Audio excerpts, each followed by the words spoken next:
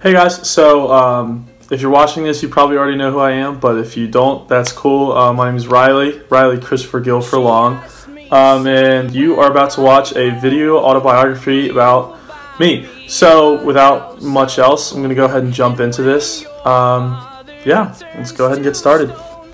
So I was born on August 27th, 1998 at Frederick Memorial Hospital, Frederick, Maryland. I was born and raised in Frederick. I lived in the same house my whole life, actually. So just grown up there. This is my mom, Leslie. She is one of my favorite people on this earth, and this is my dad, Chuck, who I definitely get my love of long hair from. My brother, Sloan, he's my older brother. He's 22, so we're separated by 2 years. And this is all of us. I don't have any baby pictures of my sister, but that's her, Kendall. She's 17. That's my grandma, Judy. We call her Big Grandma. She is badass, honestly. This is my Aunt Chris and Aunt Kathy. Aunt Chris is actually my godmother, and she's who I got my middle name from. It's my Uncle Paul and my cousin Justin. Uncle Paul is actually my godfather. Yeah, so as a baby, I was relatively low maintenance, but there came a time where I actually started to not eat, and I wasn't responding to my parents, and my parents started to worry. So I found out, well, my parents found out that I actually had something called pyloric stenosis, which means that the digestive tract on the way to your stomach is closing. So when I was a baby, which you see in all these pictures, I was basically starving to death. And so I had to have surgery as a young kid, and I actually still have a scar on my stomach from that. But, you know, after that, I was still a little happy Riley. I went and, obviously, as you see, this is my baptism. My family's a strong Christian family. We're all Lutheran. My direct family, nobody else on the outside of my family is. So this is my step-grandfather, Doug, on my dad's side. He's my dad's stepfather. I never got to meet my biological grandfather, Charlie. He passed away right as I was born.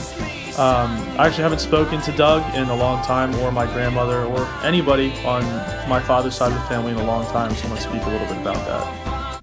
So I had that picture of my grandfather just because, not because he's influential in my life still, but because an event that happened with my father's side of the family involved him and my grandmother.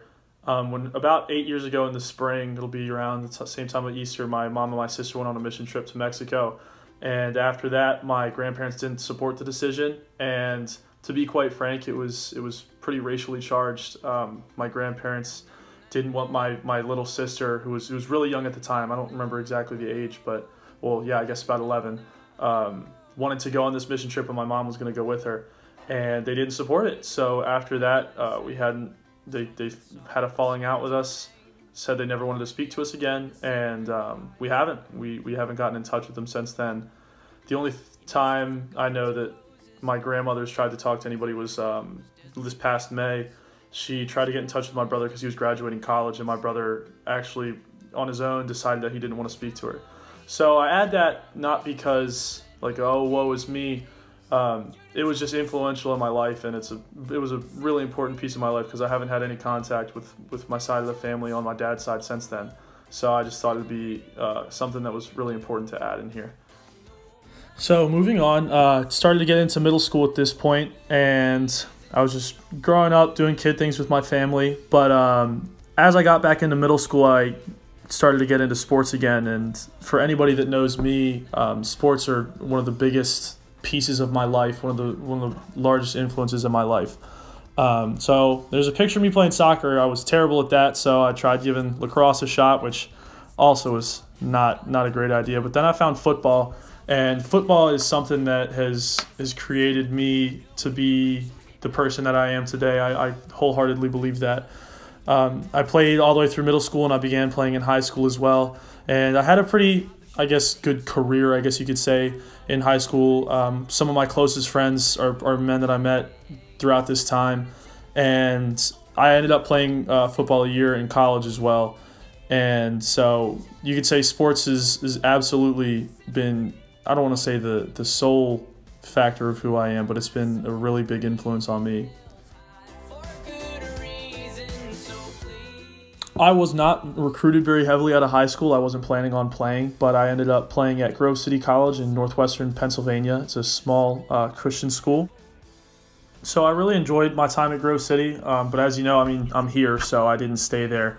I didn't hate the school, but I just didn't feel at home there. And I had suffered a knee injury that kept me out half the season my freshman year, and then I suffered another knee injury in the spring training program, so I decided to leave.